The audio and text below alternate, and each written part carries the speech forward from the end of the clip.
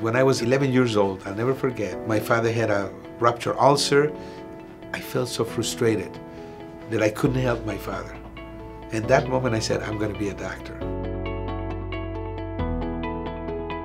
I'm a physician, part of the endovascular team at Mount Sinai. We work on the blood vessels of the brain.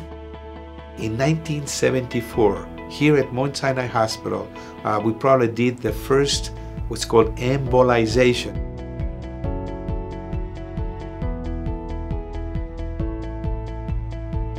A patient that was bleeding to death from a ruptured artery of the stomach. I had a catheter there, and I went to my attending and says, this guy is going to die. I think that we can help him. And we were able to save his life. Using the catheter at that time was only diagnostic. Nobody wanted to work with us. It was too risky. So we had to learn how to make catheters by hand. We now have the busiest center for cerebrovascular diseases, definitely in the New York area, and a pediatric section.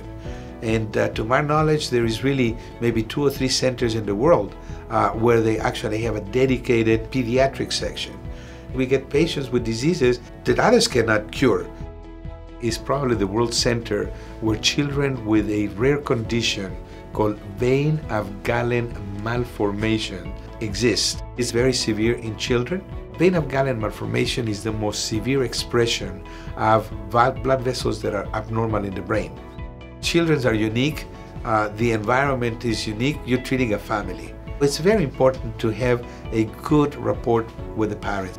I think that makes 30% or 40% of the doctor's work. If the patient trusts you, child or adult, if the family trusts you, they're going to listen more to what you do. I've been very fortunate to be exposed to so many things that every day I learn something to better myself or to better the care we do for our patients.